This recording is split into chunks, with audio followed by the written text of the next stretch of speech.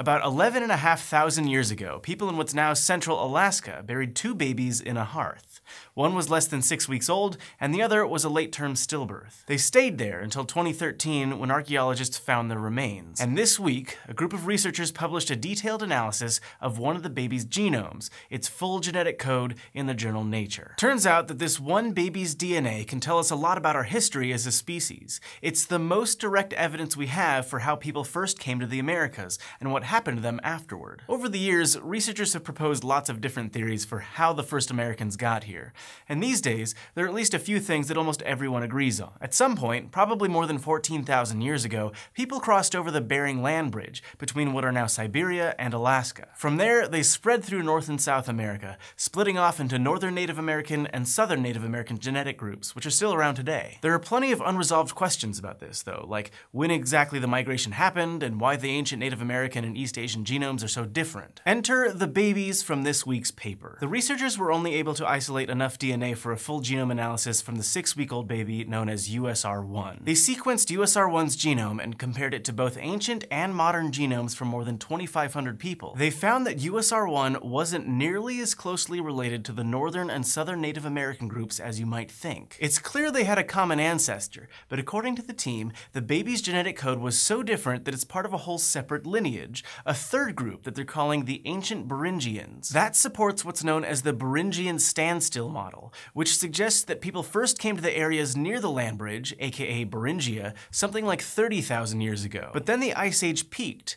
and the ice sheets and glaciers made travel so difficult that the people in Beringia were basically cut off from the rest of the world for thousands of years. Hence the standstill part of the name. According to the model, once the climate warmed up a little, people weren't trapped anymore, and they started to move out into the rest of North and South America. If the first Americans were stuck in Beringia for a while, breeding amongst themselves and developing new mutations in their DNA, these changes wouldn't be shared with the East Asian population they came from. So you'd expect there to be a lot of diversity in the ancient Native American genome, and the ancient Beringian lineage tells us there was. The findings also fit what researchers found back in 2015 when they looked at the baby's mitochondrial DNA. That's the separate, smaller genetic code in a cell's mitochondria as opposed to the nucleus. They were able to get good samples from both USR1 and the other infant, USR2. Even though the mitochondrial genome doesn't have as much information as the nuclear genome, it's still a useful tool, and it was enough to show that the two babies were each part of genetic lines you don't generally find in today's Northern Native American populations. In other words, it showed that the babies must have come from a pretty diverse population. And now that we have USR1's nuclear genome,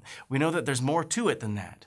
The ancient Beringians were a whole separate group, and by comparing USR1's genome to those of other groups, the researchers were also able to flesh out the Beringian standstill model and come up with a much more solid timeline of when and how the first Americans moved in. To be clear, we don't know for sure that this is exactly how it went, but by combining this new evidence with what archaeologists have found in the past, here's what the team thinks happened. People first settled in the area of Northeast Asia near the land bridge around 36,000 years ago, but for a while after that, there were still people going back and forth to the rest of East Asia and genes being shared between the populations. Then, about 24,000 years ago, the cooling climate isolated them from each other. Around 21,000 years ago, USR1's ancestors and the ancestors of both the Northern and Southern Native American groups split into two separate genetic lines. It's not clear whether they crossed over the land bridge before or after the split, but either way, they still couldn't get very far because of all the ice. Then, sometime around 15,700 years ago, the Northern and Southern Native American groups split off from each other. And this was right about when the climate finally warmed up a bit and people started to move farther east,